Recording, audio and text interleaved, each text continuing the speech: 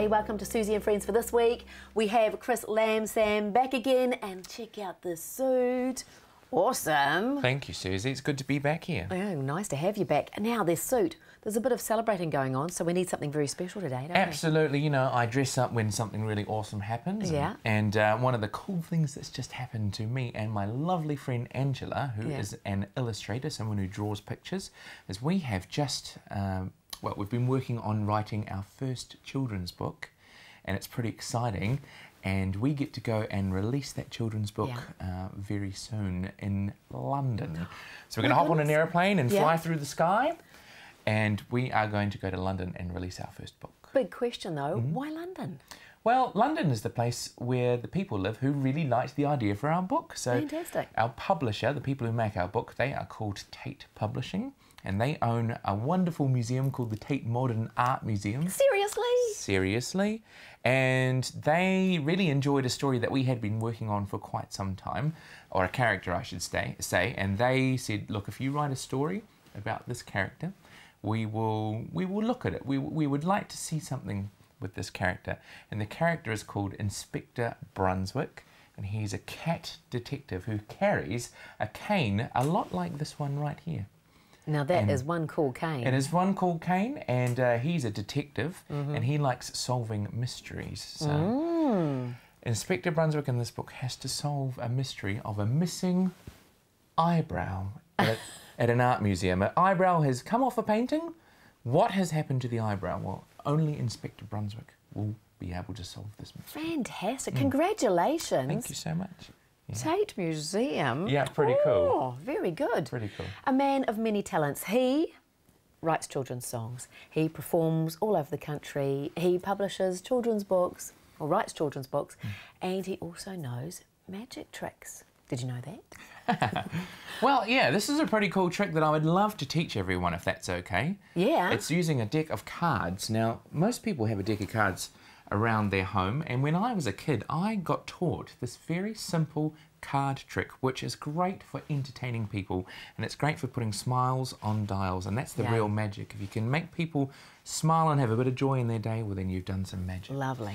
So very simple. So what I'm going to do is I'm going to do the trick and show you how it's done, and Suzy can be my wonderful lovely volunteer for the trick, and then we'll teach you how it's done. Very simple. So basically, Suzy, hello, good to see you here, and I have a deck of cards with me today, and I would like to perform a magic trick, if that's all right. Yes, please. So what I'm going to do, I'm going to show you all these cards. Now, I don't know where I don't know what any of these cards are, so you just show the backs there. Could you just choose any card from anywhere? I won't even look.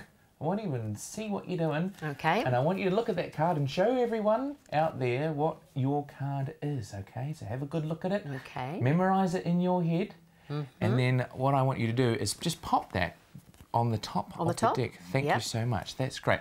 So the magic is very, very simple. Basically, what we need to do now is put the deck here, and what I want you to do is cut the deck of cards. Now, I'm not using a pair of scissors, but take a pile of cards, cut the deck anywhere you want, and just put it next to that pile there, if you wouldn't mind. So it could be a big pile of cards, it could be a little pile of cards. If you cut that deck for me, cut the deck, not the cheese. Do not cut the cheese. That is a magic trick. We do not want to be performing. Then you take the other pile that's left and you put it straight on top like that, and you join it up. So now what we've done is I have hidden your card somewhere in there. And using the magic of guessing, I will work out where your card is inside this deck of cards. So what we do now is we start flipping the cards over one by one, just like this. And I'm going to start looking through the cards and trying to feel when your card might be turning up. I feel like we've got a little way to go, so I might just speed it up here. Yeah, I haven't... no, I don't think it's that one. Just going to guess my way through this. Can you remember? No, I don't think it's that one. No, not that one. No. I feel like we might be getting close to it though, so I've got to make sure I guess right. Oh, no, still feel like we're... no, still don't feel like I've quite found it yet.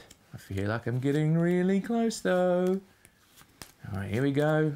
Oh, maybe it's this one? Yes, it is. I don't even know what it is. Yes, the 3 of diamonds. Fantastic. How about that? Nice and easy. Very clever. Do you know how to do this trick? Because I don't. All right, well, let's teach everyone, shall we, Suzy? Yeah, All right, please. so this is very, very easy peasy. So what we're going to do is we're going to put these cards all back together and make sure that it's all nice and tidy, just like that. And we can even give them a bit of a shuffle. Shuffling's a really good thing to practice, sort of dropping the cards down there like that into your hand, into your other hand, and that's an easy way to shuffle. So if you've never done that before, give it a go. All right, so what we're going to do is we're going to start again, and we are going to get you to choose any card at all. So, all right. This one here? Okay, so show everyone out there. Okay, so I don't know what that card is. I can't see it. All right. So what you do is you put it back on the top of the deck for me. Thank you. So that's great. And before we do the whole cutting the deck, the trick is this. Have a look very quickly at the bottom card. All right, 4 of clubs. 4. That's the card on the bottom of our deck. Just normal there. Very important. We remember 4 of clubs. Okay, and this is why. When you put it down on the table, 4 of clubs is on the bottom. Suzy, your card is on the top. Could you just cut the deck anywhere for me? Thank you very much. Could be anywhere. And this My card is still on the top? There you go.